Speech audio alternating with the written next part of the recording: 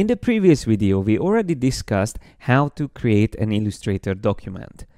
The document we created uses one single artboard, which I mentioned also that is working or acting like a page, a dedicated area that we can save or export into independent files. In this video, I will show you how to work with these artboards. So first of all, what we need to learn is how to create or add multiple artboards in a file. The easiest way to do it is to use this tool called the Artboard tool. So once you select that, it actually highlights your current artboard and it even shows you the name of that artboard and the number of it. So this is the first artboard in this document and it's called Artboard 1. By clicking on it, you can move it around within your document. And if you click and drag on an additional area within the document, you can create a new artboard. Once I let go, you can see it created artboard number 2. If I want, I can rename the artboard while it's selected. So I can type in something here. Let's just call this one banner. And if I select the other one, I can call that logo. The whole point of having multiple artboards in a document is that you can keep all the relevant designs in one place. So for example, in case of a branding project, you can have all the elements like a leaflet, business card, logo, and all the variations that you need of the design all in one file, just separated into independent artboards. So let me show you an example. Taking this design a little bit further, I would have multiple versions of it and already colored. We will learn how to do these later, but here I already have 3 artboards. So on the left you can see the original design, but added colors using the color palette from the Adobe icons. And then we have the Photoshop version of the same design and then the InDesign version of the same design. Here you can also see the date when these products were first introduced. So each of these designs are on separate artboards, which means I can save them out individually. Let me show you how I would do that. I can go up to the File menu and choose Export, Export As. Now there's many other ways of doing this, but this is one of the ways that you can export artboards individually into independent files. So if I choose this option, at the bottom I can find several file formats, out of which I'm going to pick JPEG, which is a raster image file format. So it's not going to keep it as a vector files anymore. It's going to turn it into a pixel image. Now, if you are not familiar with the difference between pixels and vectors, I will come to that in another video as well, and I will explain it thoroughly. But for now, let's just stick to saving these files. So once you choose a format like JPEG or PNG in the export command, you can also decide which artboards you wish to save. You can choose all, or you can also choose a range. So if I only want, let's say, the first and second, I can type it in like that. Or I can also type in first, 3, which will skip the second artboard. And this is when it becomes important to remember the order of your artboards. So the numbers that you can see in the artboards in the background are the ones that you need to remember when you want to save them out. So in this case, the second one would be skipped, which is the Photoshop artboard. But I am going to keep all selected. Of course, you can decide where you want to save the files. I'm just going to put them in a different folder, and then I will click on Export.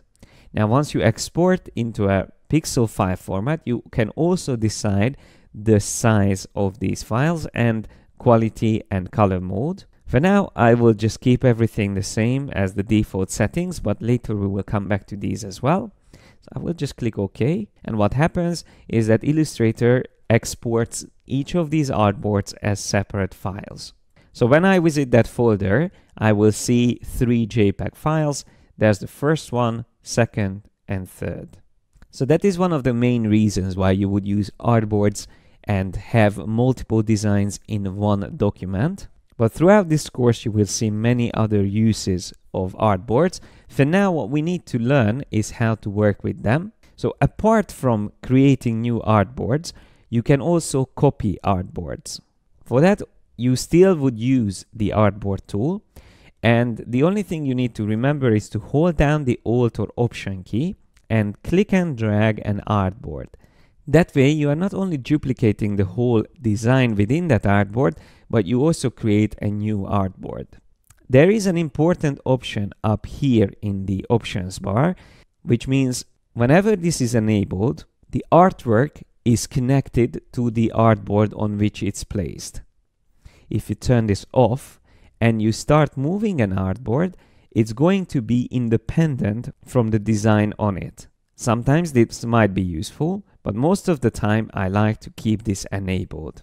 If you want to delete an artboard, you can just click on this X icon here on the top. Once again, as long as you have the Artboard tool selected, you will see this option, and once you delete it, it might not delete the design itself. So you might need to select the design if you don't need that anymore, and then press delete or backspace on the keyboard to quickly get rid of it. It is also important to remember that your artboards have an order in which they are created. So once again, when I select the Artboard tool, we can see this is number 1, 2, and 3. But what if I want to swap the order of them and I want Photoshop to be the last one? So I can easily move them around and reposition them within my document, but that doesn't mean that the number will update. So the order of the artboards is still 1, 2, 3. And in this case, I don't even have them named. So that would probably be useful to do. I will just name the second one Photoshop on the right. The third one I will call InDesign. And the first one I will call Illustrator. Now, the names are there, but still the order is not right. So the easiest way to reorder your artboards and update the numbering is by using the panel called Artboards, which you will find here at the bottom of the panel icons. Once I click on that, I will see the 3 artboards there, and I can drag InDesign up in the order. So now it became the second one, and also you see the numbering updated here within the document area. In the Artboards panel, you can also double click on an artboard to quickly zoom onto that and have it fit to your screen. I can do that with Illustrator, Photoshop, and so on and so forth. Here I can also see that I have 3 artboards in this document. And it's good to know that you can have up to 99 artboards at the moment in an Illustrator file. Let me switch back to the other document. So I come here on the Document tab, select the other document.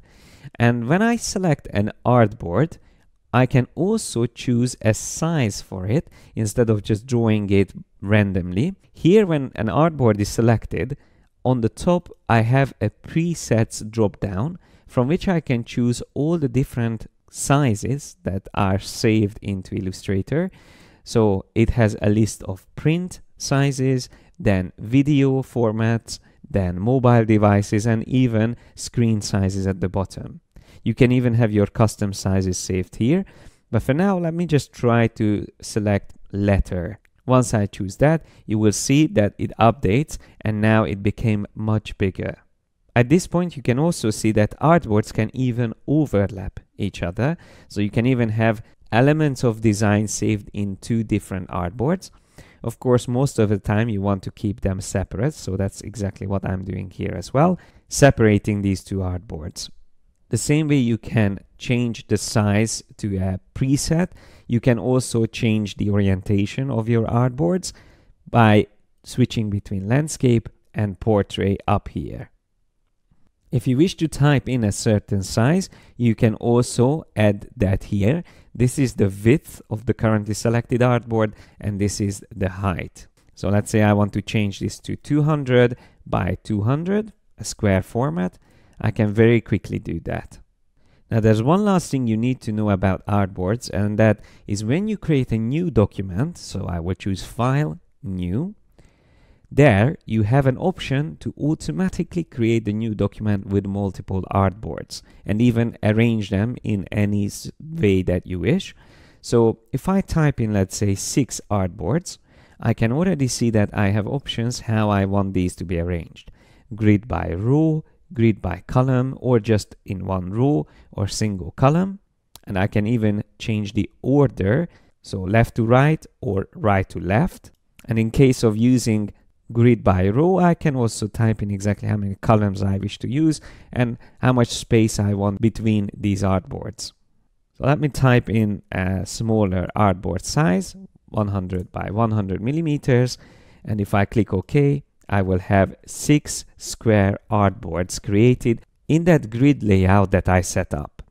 Now that we know how artboards work, it's important to also learn more about the navigation in Illustrator documents, and that's what I'm going to explain in the next video.